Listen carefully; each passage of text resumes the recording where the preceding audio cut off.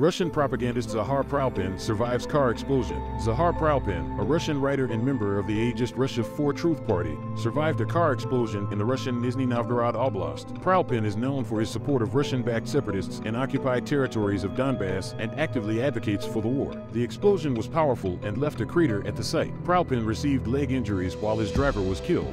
The Atesh resistance movement claimed responsibility for the assassination attempt.